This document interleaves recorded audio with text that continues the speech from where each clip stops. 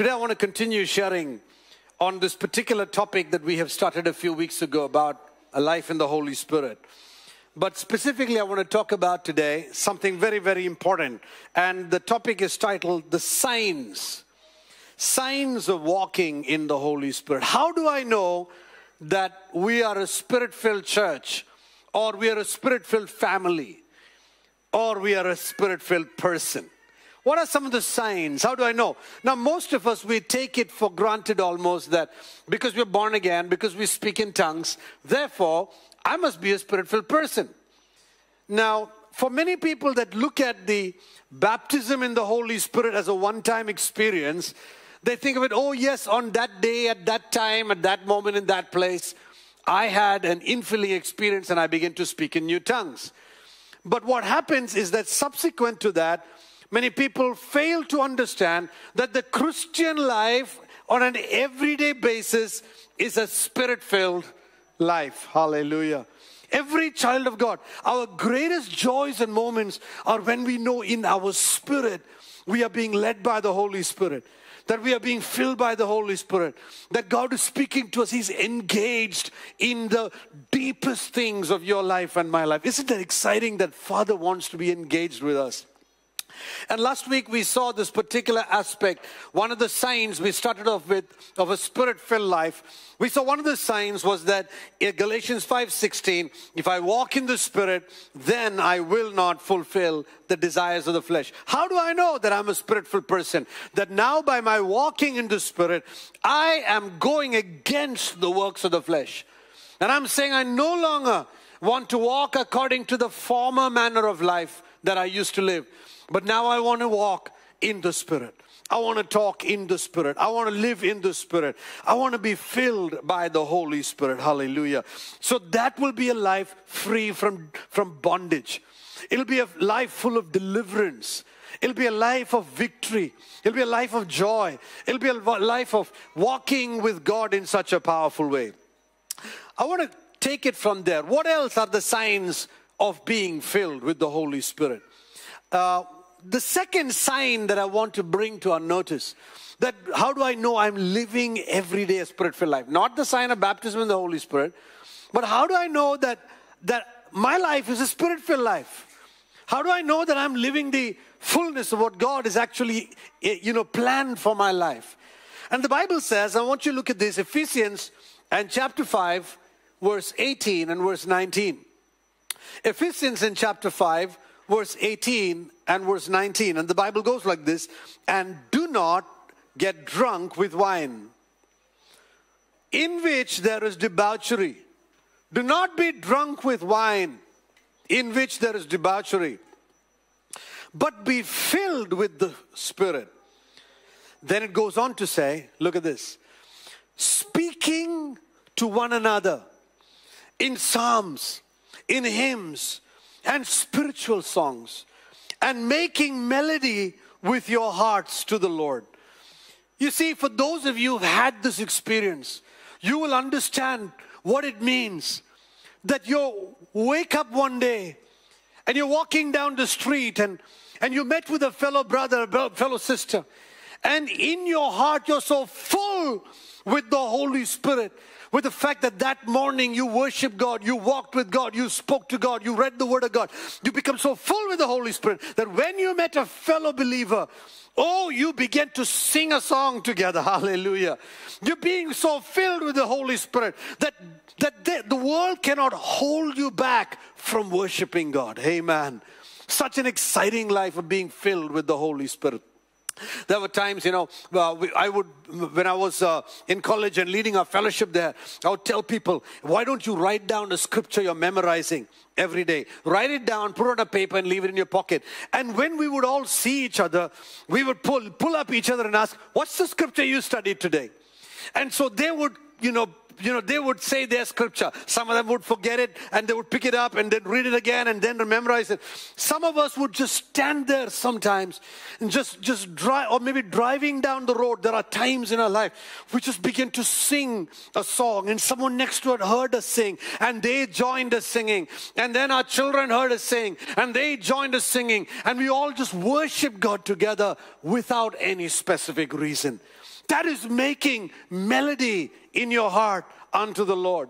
Today we have gathered together, and week after week, yes, we are making melody in our hearts unto the Lord. That is our corporate worship. But what if, just what if, that we were so filled with the Spirit, we did not need an organized corporate worship to meet each other, and we begin to sing a song unto God. Hallelujah. How exciting that would be. Anyone that is filled with the Holy Spirit does not need an organized service to worship God. You'd be walking down the road, you'd be worshiping God. There was, once we were having a watch night service years ago in our church, and we were, it was around 10 o'clock in the night that it was the year-ending service, 10 o'clock in the night. But by 9:30, people had already started coming in. The hall was getting filled. And I was, seated, some of the leaders, we were in the front row. And the worship leader was sitting next to me. Someone else was there. And it was around 9:50. It was not yet 10 o'clock. The service hadn't started. It wasn't highly organized as we have, nowadays, to the beat. The worship leader was just getting ready to go up to the front to lead worship. There was another 10 more minutes. We were all sitting there, and we just started praying in the Spirit. While we started praying in the Spirit, and everybody's just waiting for the service to start. And suddenly in my heart, a song came, and I began to hum the song. I began to hum the song gently, and I began to slowly sing the song very gently. Someone sitting next to me heard me sing and joined with the song. And this person sang along, and then someone else. When the worship leader saw that someone had started the song already, quickly got into the scale, picked up the scale, and started playing the guitar. And before we knew, 9:53, the church just went into a spontaneous time of worship, singing and making a melody unto God. Hallelujah! Hallelujah! What an exciting thing it would be for us to worship God. That we can, what would that mean? That would be a sign of a Spirit-filled church. We don't need a reason to worship God. We don't need the beat or the sound or the music. We would worship God with this, and we would worship God without this. Hallelujah. Because we are making melody in our heart. The Bible says, do not be drunk with wine, which means don't get obsessed by other things that exhilarate you. Don't get caught up in a life of other things that exhilarate you, get you excited. Do not be drunk with wine in which there is debauchery, there is sin, there is, all kinds of wickedness, there's all kinds of disobedience that comes in that. But be filled with the Spirit, speaking to one another in psalms and hymns and spiritual songs. Speaking to one another. Well, sometimes you just go see somebody. You'll be walking down with a friend, or you'll be walking down with your spouse, and you will be speaking to one another about the scriptures. You'll be speaking to one another about, sometimes myself and Pastor Hannah, we'll just be sitting there, and suddenly I'll think, you know what, this scripture, I'm just amazed about the scripture. And she'll share her thoughts. She'll say, I would say, wow, that's exciting. And I'll say, these are some of the things that I'm seeing. And, there are times we'll just be in a room, and we'll get excited about the scripture. We'll get excited about God. We'll get excited about revival. And we're not in an organized meeting. There's nobody spurring us to say hallelujah. There's nobody telling us, why don't we lift our hands now and praise the Lord? There's nobody asking us to pray in the Spirit.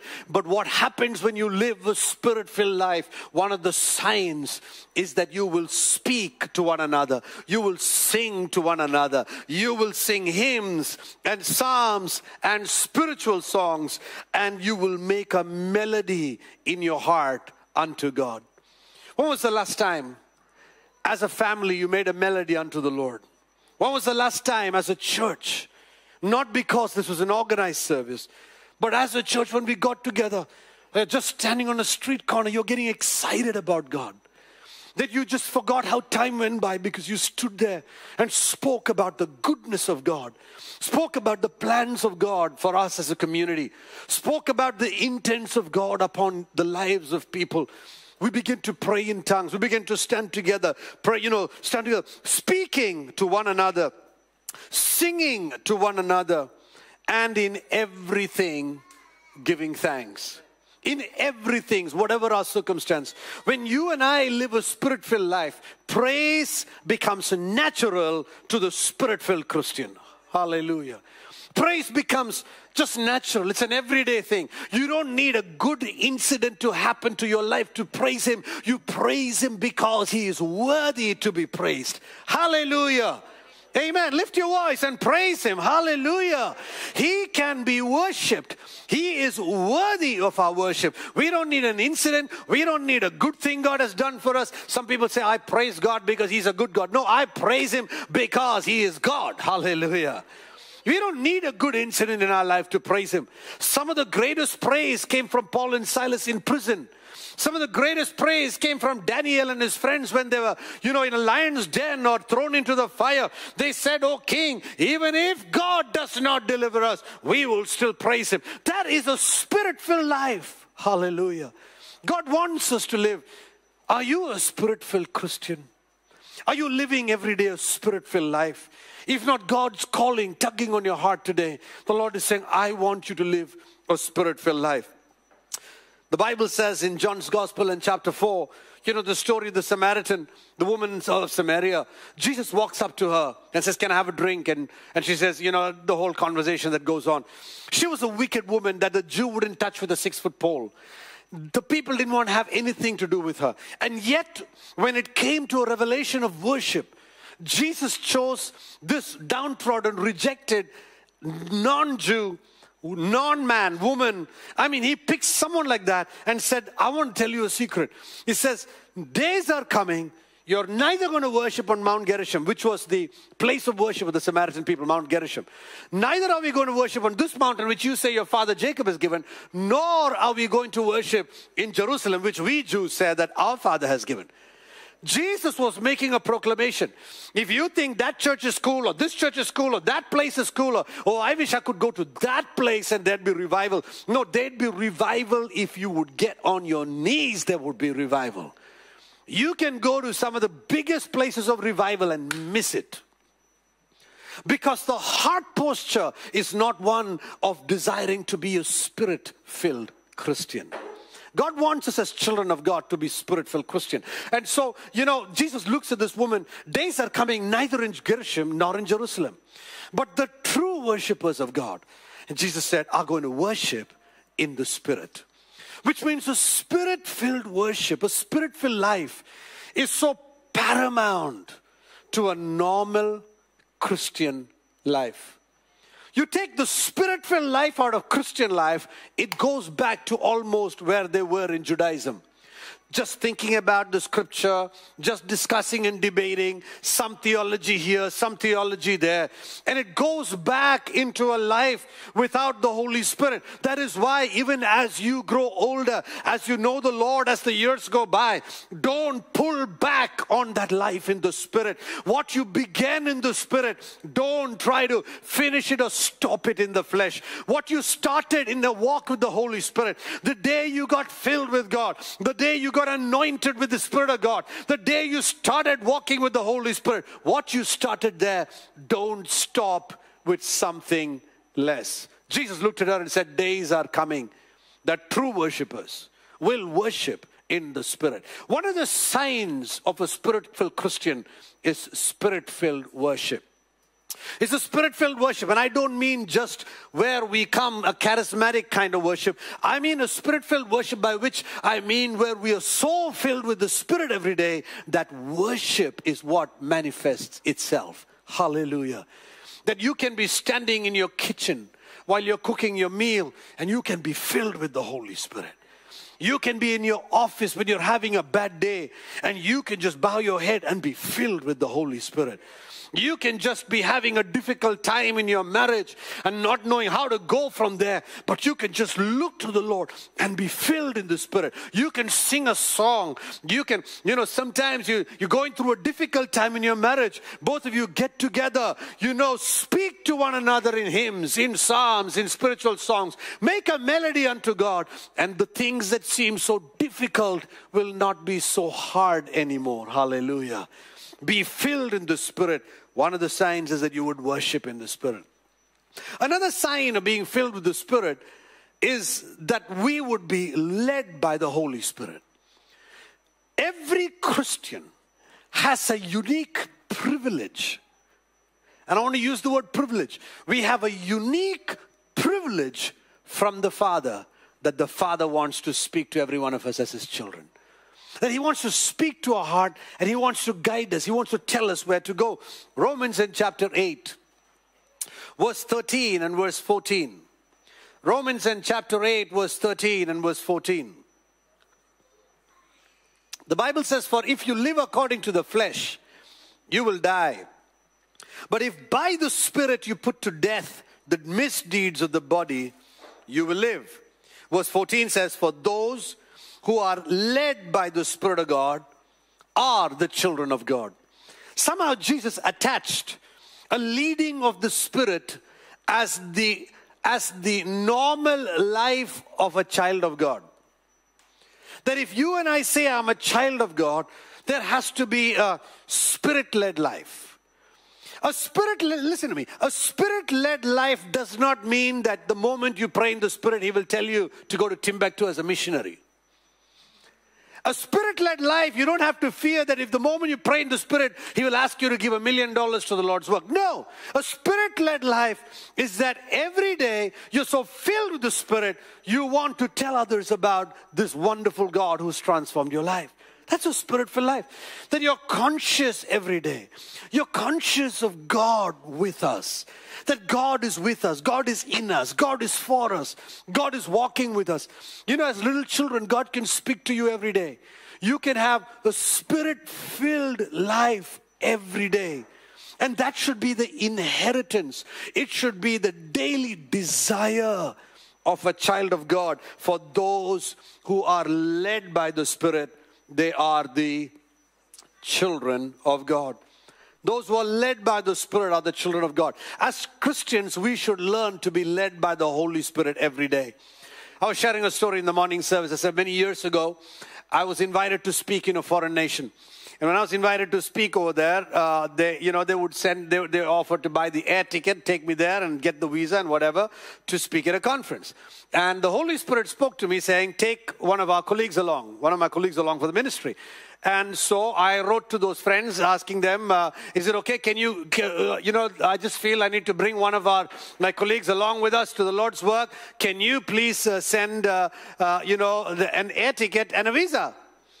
So they wrote back to me saying, Dr. John, sorry, we cannot send you the air ticket and visa because we don't have money for it. And we have money only for one speaker.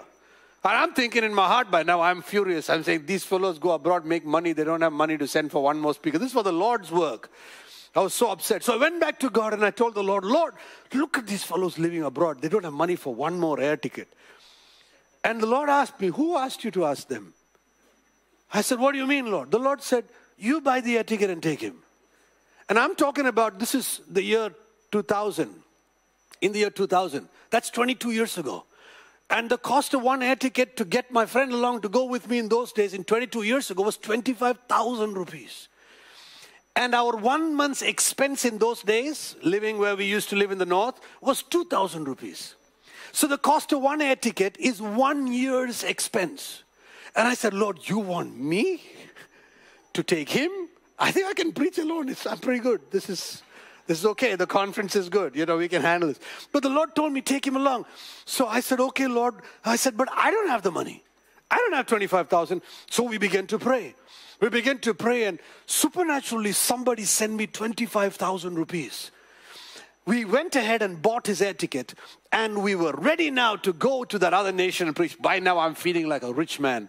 I'm like, we don't need your money to take preachers, to the countries. God's going to send us to the nations. I was all so pumped up by the way God had provided. But now here was the problem. We did not have 2,000 rupees to leave with my colleague's wife and child because they're going to be left alone in North India. So we needed 2,000 rupees for that month's expense. So I asked him, what's the month's expense? He says, 2,000 rupees. I said, so we took a piece of paper, we wrote it down on the piece of paper, 2,000. And we put our hands on it and we prayed, Father, send Elijah scrolls, Lord, with the money. In Jesus' mighty name, this 2,000 rupees. Because that's all we knew how to pray. You see, I said, I'm just led by God to take you And I'm just led by God and I've seen God's supernatural provision. Let's pray for this. While this is going on, a friend of ours who used to be with us in a fellowship here in this city many years ago had come to the northern part of the country, was in a city nearby, had come there to study, calls me up and says, Dr. John, can I come and visit you over the weekend? I said, sure, come along. So we were thinking, poor fellow must be hungry. We'll make some biryani for him. With what little we had, we just were used to just, having a good time, trusting God. This person came.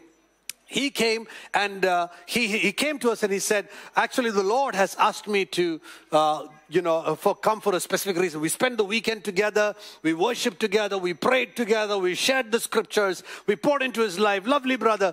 And the Lord spoke to me saying, buy him his train ticket back to Delhi from where we were. So I said, okay. So I went to the station and I bought him his train ticket. I remember, I think it was around 215 rupees. So I bought him the train ticket now to go back to Delhi. And I have to obey God with every guidance. Why? Because those that are led by the Spirit are the children of God. Children of God listen to Daddy's voice. So I went ahead and bought him the train ticket. And his train ticket was that Sunday night at 10 o'clock, Dadar Amritsar Express, going to Delhi via our city.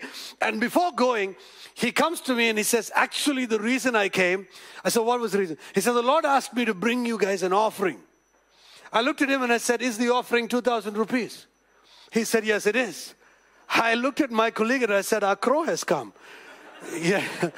I said, praise God. That's wonderful. I'm so excited. Then he said, what? I said, is this your month's expense? He said, yeah, this is what my dad sent me to make it through the month.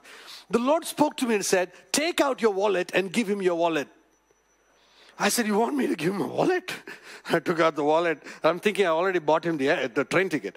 You see, this is the problem with being honest, with the dealings of your heart. So I looked in, I think there was some 200 and something rupees, if I remember correctly, in the wallet. And the Lord told me, give it to him. So I said, thank you for the 2,000. I gave it that. I said, the Lord's asked me to bless you with this. He said, no. I said, better receive, because he was a friend. I said, you better receive it. You'll need it for the month. Anyway, he received the 200 something, got on the train, he went back. Months later when I met him, I said, did the 200 come to any use? He looked at me and said, of course, I made it through the month with that. Somehow I scraped through the month. It's so important for us to be listening to the voice of the Holy Spirit. Where we go, what we do, what we start, how we live. We need to train our children to listen to the voice of God. Why? Because the children of God listen to the voice of the Father. We must be living a Spirit-filled life. A Spirit-filled life does not always mean, when God guides us, does not always mean He will guide us into green pastures. Of course, every one of you knows Psalm 23, the Lord is my shepherd, I shall not want. He leads me beside still waters. He leads me in green pastures. But we forget the other scriptures, even though I walk through the valley of the shadow of death, I will fear no evil, for thou art with me. He doesn't lead us only into green pastures. Hello, Psalm 23, He leads us into the valley of the shadow of death. But I will fear no evil, because God is, hallelujah. That's the confidence of a child of God. God is, come on, let me hear you. God is, God is with me. That's the confidence of the child of God, that we will be led by the Holy Spirit. That we will walk in the Spirit, will be led by God. One day, Philip the evangelist was preaching in Samaria, and soon after a great revival in Samaria, Acts 8, he's whisked off by Trinity Travels. Father, Son, and Holy Ghost picked him up and took him all the way and dropped him near an Ethiopian eunuch's chariot. And now it's amazing. The Lord tells him, I brought you till here, now you catch up with the chariot. This is amazing. Some of us feel that God will pick us up and drop us in the chariot. God doesn't do that. He brings us somewhere nearby, and from there He tells you, now figure it out from here. Hallelujah. Why? Because we're the children of God. He gives you one thing at a time. He doesn't tell you all the details. In fact, I've often thought in my life, if God gave me all the details, I would have run away. God usually tells us all the good things that are going to happen, all the pleasant things. But I do know the end is always good. Hallelujah. See, eternity is a beautiful place with the Father.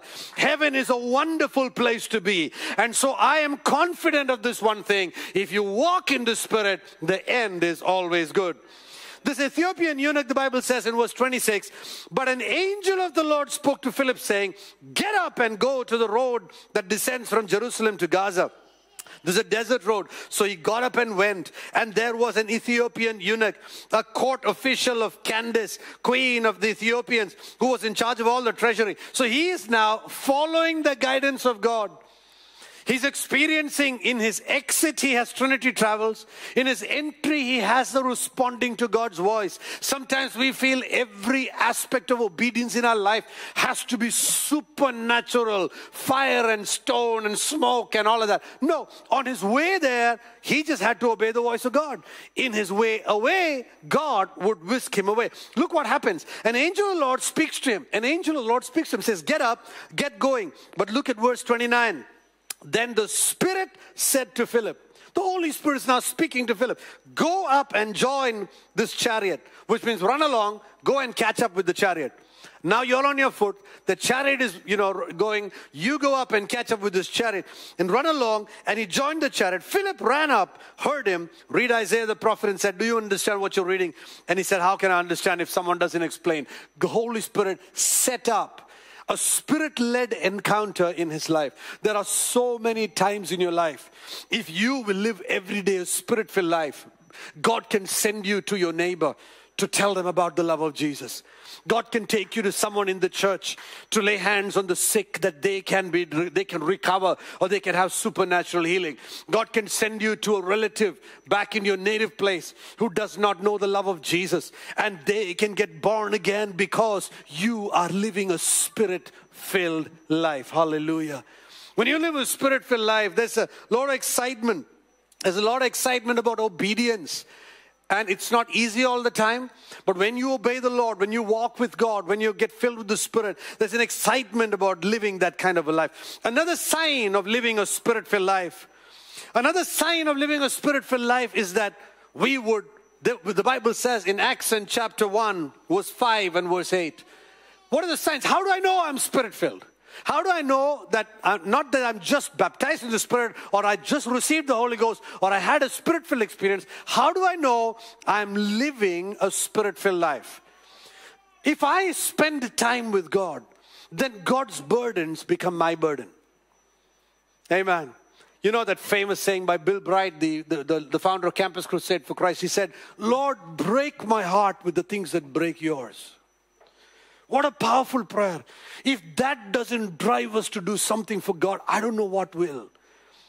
And I'm sure that was birthed out of a time of a moment where he's calling on God, saying, Lord, break my heart with the things that break yours.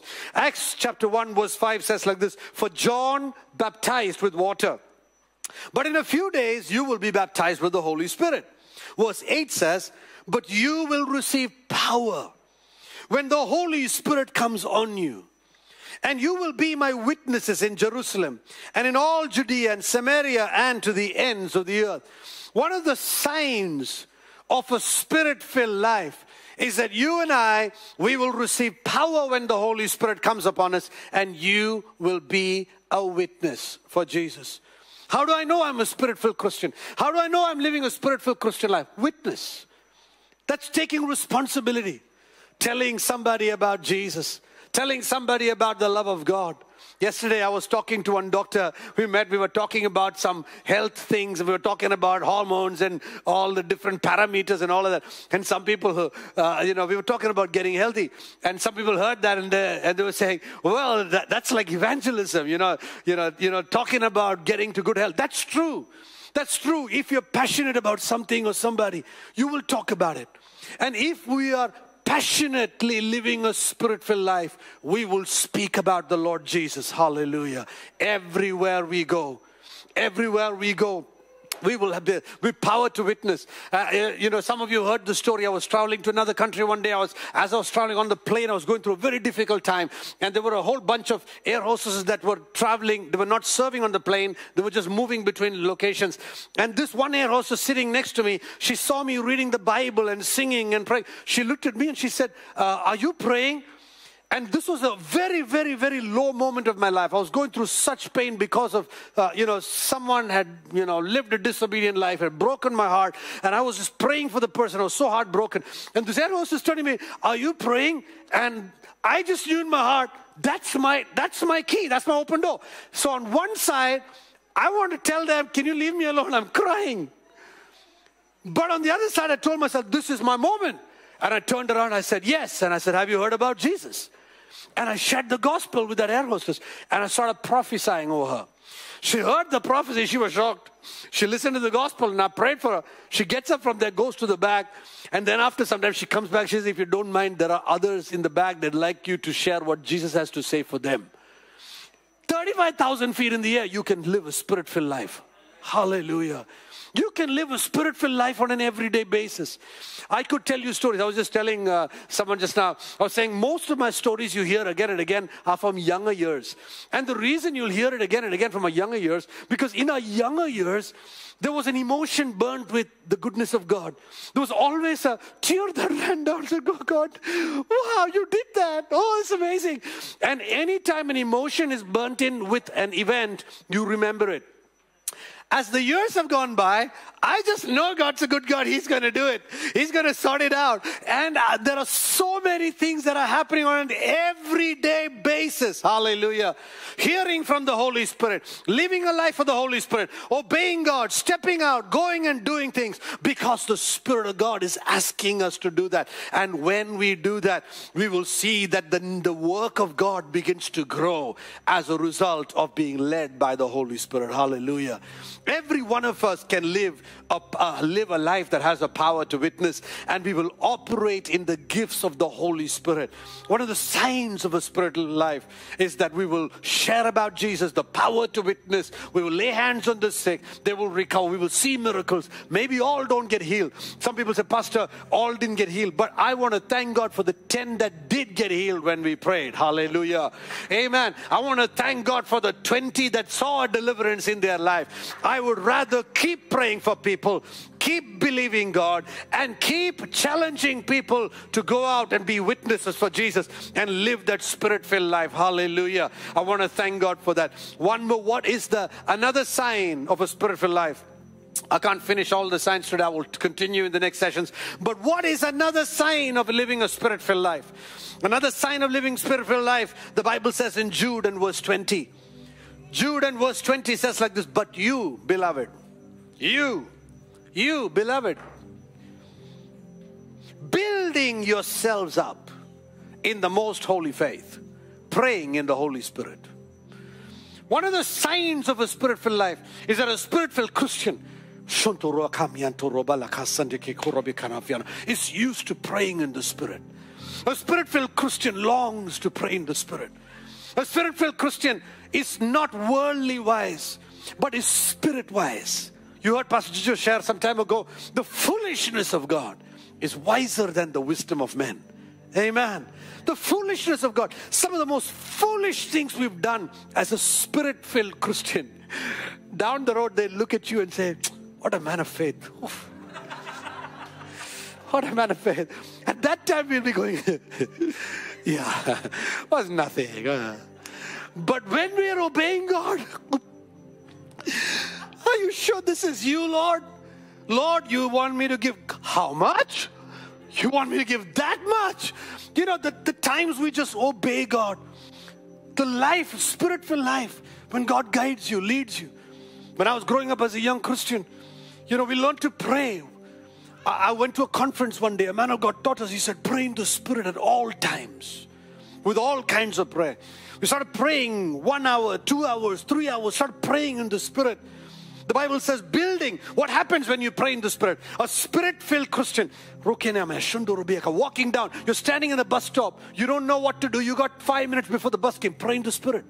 In fact, you don't have to shake when you're praying in the Spirit. You can be naturally supernatural. Amen. You know, when you, what is praying in the Spirit? The Bible says you're speaking mysteries to God, which means secrets are going on between you and God. You must be telling God, God, I'm such a total jerk. Lord, you need to shake me up. That's probably what you're saying in the Spirit. And God is saying, amen. But since we don't know what it is, it's a mystery to God and a mystery unto God. And it's a mystery for us, but not for God. But when we speak mystery, suppose you share a mystery to a secret to your father. Daddy, you're sharing a secret. While you're sharing a secret to your father, do you start shaking? You don't need to shake to be filled in the Spirit. Now, you may shake when the Holy Ghost comes on you. Maybe a holy shake. God may be doing that. That's a totally different thing. Signs, wonders, signs, blunders. Anything can happen, all right? But the point is, walk in the Spirit. Our fathers got filled with the Spirit. Don't let go of that legacy. Don't let go of the legacy of our generations that have walked with God. And if you come from another background where you don't have such a legacy, begin that legacy.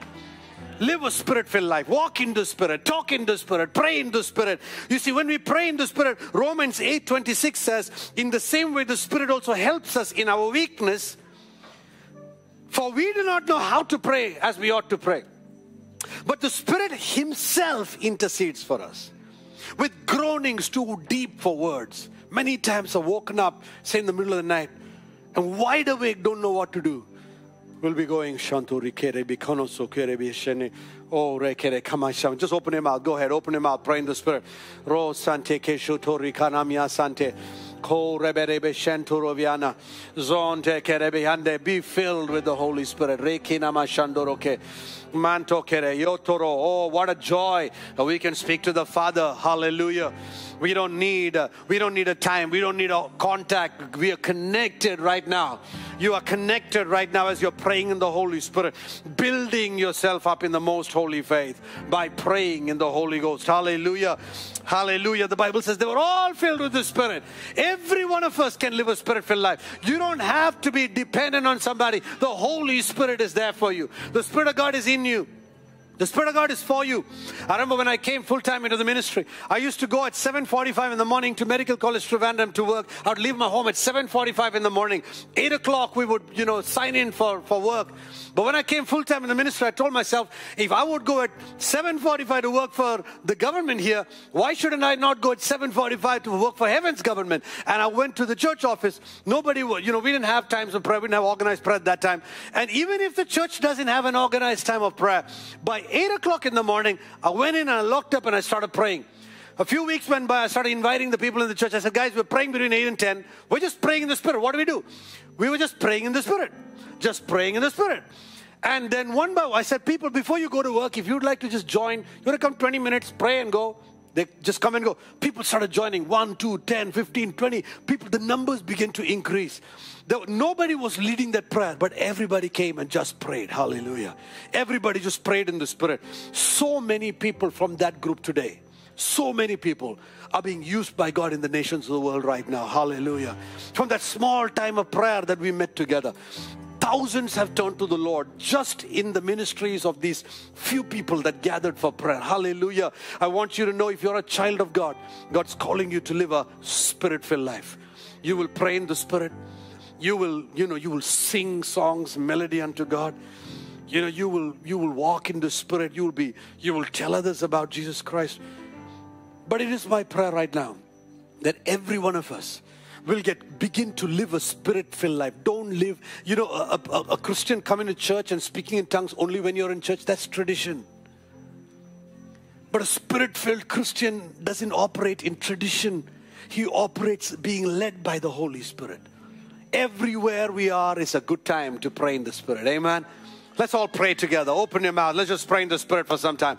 Hallelujah. Don't wait for anybody.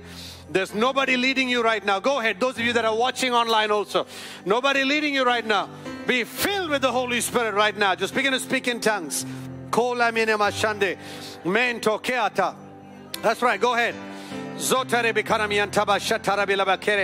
Oh, landa sana jesorubi arabasere ketoro vena miantalebe shekere.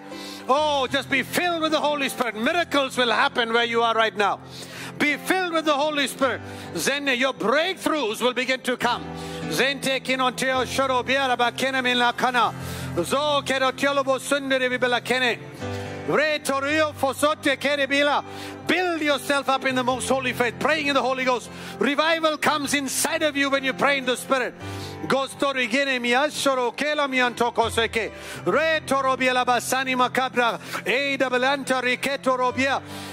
I pray, release your anointing upon the church in a mighty way. Release your anointing upon the church, upon every family, Lord. We want our families to be Spirit-filled families, Lord. Lord, we want our young children Young children, Lord, I pray in Jesus' name, Lord, fill these young children in the Holy Spirit of God. Let them grow up to be children that are led by the Spirit of God, that are filled by the Spirit of God, that are anointed by the Spirit of God. Jesus, release your anointing in a mighty way. Release your anointing in a mighty way. Release your anointing upon these children of God. Let a generation of Spirit-filled children rise up in the church, Lord. We worship you. Hallelujah. Hallelujah. Hallelujah. We praise you, praise you, praise you, Jesus. Hallelujah. We worship you, Jesus. We give you glory and honor because you're such a mighty God. Father, I pray even as a church, we submit our lives to a Spirit-filled living. We submit our lives to a Spirit-filled Lord. Even as we listen to the signs, we know how so much of our life is not a Spirit-filled life. And starting today, God, we want to come right back into living a Spirit-filled life every day. Walking in the Spirit, praying in the Spirit. We just commit our lives and pray a blessing on the church. In Jesus' mighty name. Amen and amen. Amen. God bless you.